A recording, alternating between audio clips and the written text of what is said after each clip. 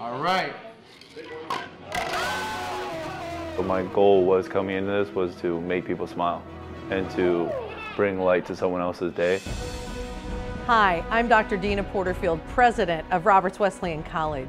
Our student athletes achieve at a very high level on the field and in the classroom, and they are dedicated to serving our community.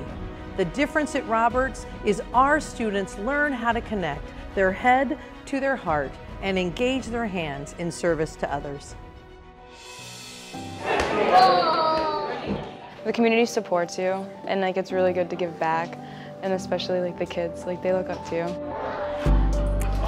The Roberts Wesleyan College Athletic Department continues its efforts for Golisano Children's Hospital.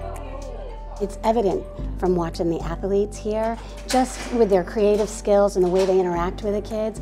It's just such a joy to see how involved they get. And it's just a wonderful thing to bring those two things together. Redhawks athletes and coaches recently toured the hospital and interacted with some of the children.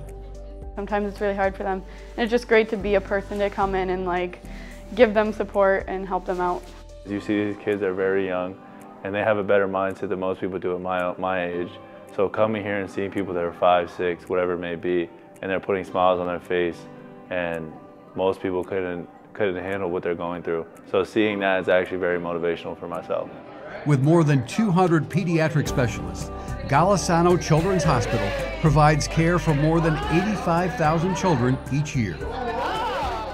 So I was always taught that to being more than an athlete. So instead of just playing a sport, it's more about giving back to the community and you know, visiting these kids and stuff. It means a lot. You have a good rest of your day. It was nice to meet you. I think that after your 4 years at Roberts is done, it's what else can you do? How impactful can you be? What else can you do for your community? And just reminding players that they're bigger than, you know, the number on their jersey. They're bigger than the 4 years that they're here. So cultivating that service attitude.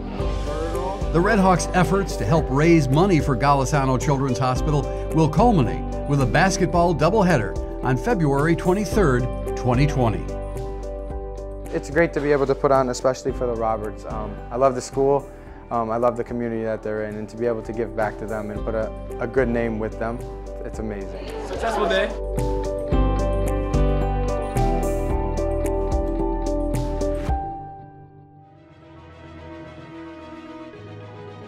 This Roberts Wesleyan Community Service Spotlight is made possible courtesy of a special friend of the Redhawks.